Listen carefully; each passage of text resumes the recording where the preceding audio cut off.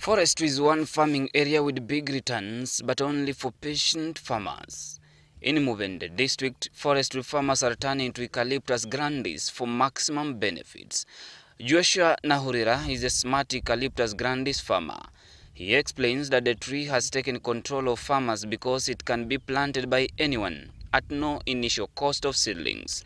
Eucalyptus tree is obtained from a superior mother plant.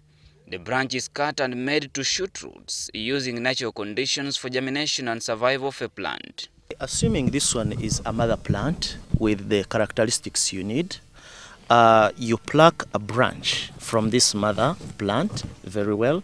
Then after that, you cut it.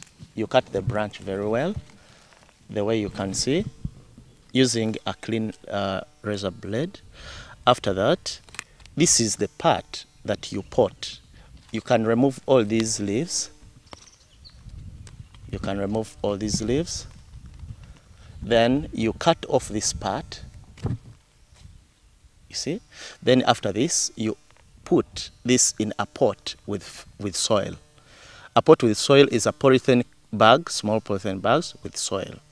That is when this will start developing roots until it starts to bear other leaves and branches. The tree can only be planted by farmers living on highlands and on hilly areas. They don't grow well in swampy areas or valleys. The soil must have organic manure. Eucalyptus grandis needs a deep, free-draining soil and does best on fertile loamy or clay loamy soils. It also performs well on lighter sandy soils, provided they are deep enough. The soils must be free from termites, or else you will be providing food for them.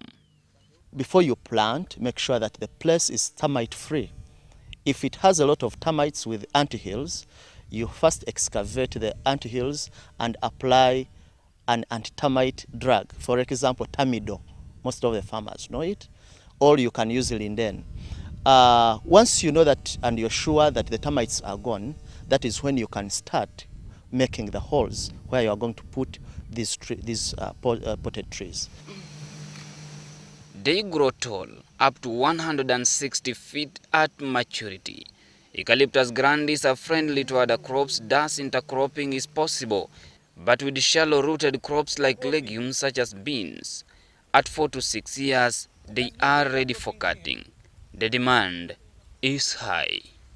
Eucalyptus grandis takes 4 to 6 years for poles.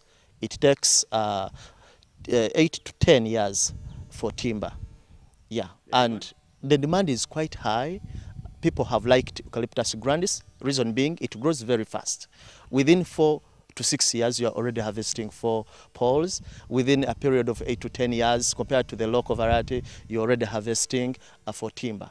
Within a plantation of beans, it can appear as if the farmer planted it here as a by the way, but this could be just a trap for money.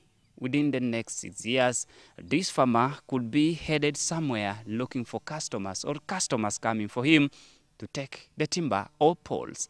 At the same time, he continues to cultivate beans and other cereals in this garden. The primary potential that has no option but to use Eucalyptus grandis is electricity distributors, whose price is rewarding. A pole for Eucalyptus grandis can go to 200,000 shillings. A single pole, when it has grown up fully, it can go to 200,000 shillings to 400. Others even take to 400,000 shillings. So it is on a higher demand. Paper manufacturers use pulp.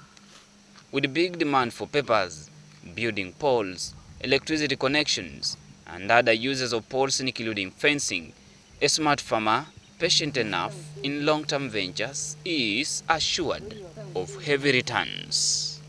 Kenneth Bwire, WBS Smart Farming. Structures like